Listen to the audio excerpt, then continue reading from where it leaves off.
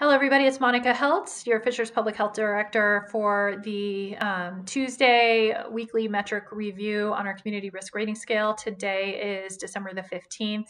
We continue to be in red or severe risk category for community transmission. It just continues to climb on most of our metrics as far as the number of cases that we're getting and our case incidence rate.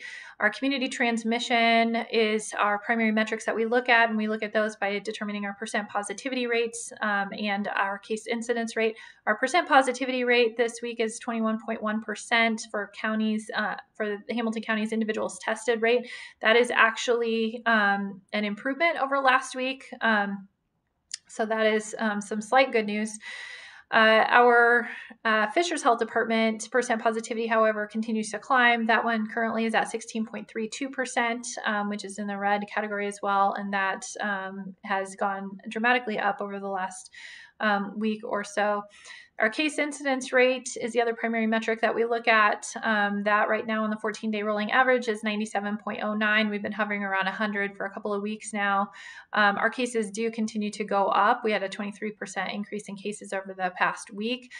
We did see a dip in testing and positive reports after Thanksgiving, but those seem to be going up again, and we are certainly having pretty much every day going over 100 today. So I would expect that number to go up a little bit. So community transmission metrics all in red as they have been. The secondary metric that we look at is our public health capacity. And so the first metric is our testing availability. That remains at under 2 days for getting an appointment. You should be able to easily find an appointment the same day or the next day at this particular moment. So we're going to put that category in green.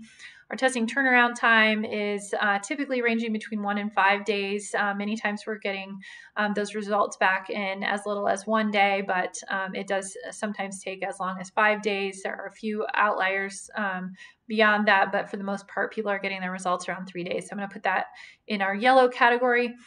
Our tracing remains pretty strong from the Fishers Health Department standpoint. We have a large team working very hard to get you guys notified as soon as you test positive. If you test positive at our testing site and get you your contact tracing done. That is happening in less than 24 hours. So that remains in green. The state does seem to have seen some improvements in their process since they shortened the process. So I'm going to move that down to orange this week, but it's still there is still much work to be done in order to get contact tracing happening at the level it needs to happen. As far as our healthcare systems, that's our tertiary metric. Our ICU capacity has increased a little bit this week. We're at 23% capacity for ICU beds, which is a good thing. We do know that COVID is more affecting our progressive care units at this time than our ICUs, so that's also a good thing.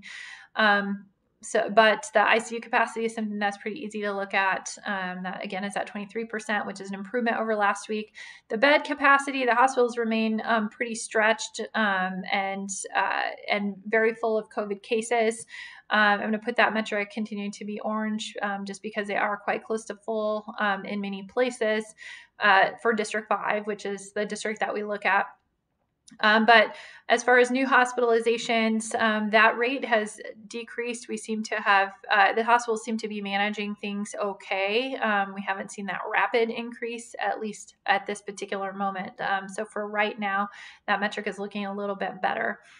As far as other data I can share with you, we have seen 1,037 cases in the past 2 weeks. So this is pretty high rate. This is a fifth of all of our cases that we have so far. We have a total of 5,884 cases. We have lost 47 Fishers residents confirmed to COVID and additional numbers of residents that have not either yet been confirmed or were not able to be confirmed due to lack of testing early in the outbreak.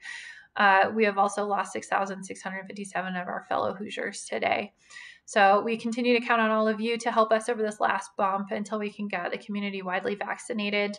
If you have a story about COVID and how it's affected your life, we would be interested in sharing your story. Please send us an email at healthdepartment@fishers.in.us. Again, it's health DEPT, actually HEALTH DEPT at fishers.in.us if you would be interested in sharing your story. In the hopeful news front, We are all ready for vaccines. This is what we're doing this season to spread joy to our neighbors.